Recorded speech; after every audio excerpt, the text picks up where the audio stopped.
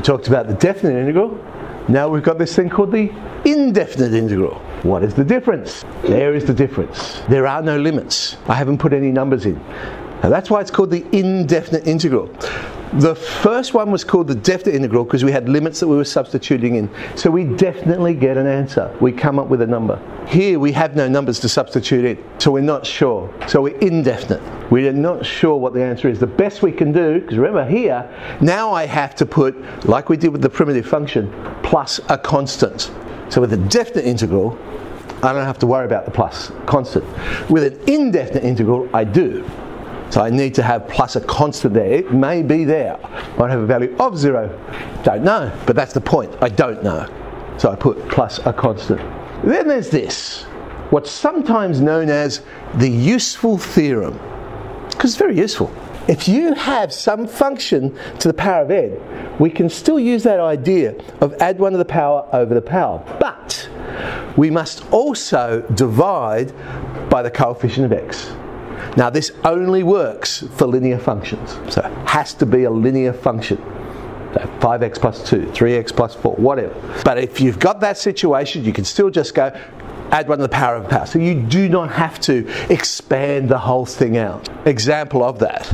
So we have 2 minus 5x to the power of 3. Yeah, of course I could expand it out, but why waste time?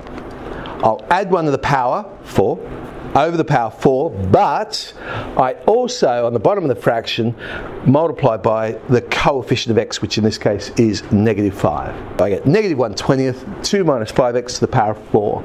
Again, I leave it factorised because it's going to be easier if I do have to end up doing substituting. So what does it save me doing? It has saved me expanding the cubic out originally and then having to factorise the answer. It's done it all in one hit. Very useful for something like this because we'll put that into index form. Well, how on earth would you have expanded 3x plus 1 to the negative 2 anyway? I mean, how do you expand that out? But I don't have to. Add 1 to the power, negative 1, over the power, negative 1, but also multiplying by the coefficient of x. So I have negative 3. And there's my answer, minus 1 on 3 outside of 3x plus 1. I've taken it out of index form. Again, very, very useful for a surd.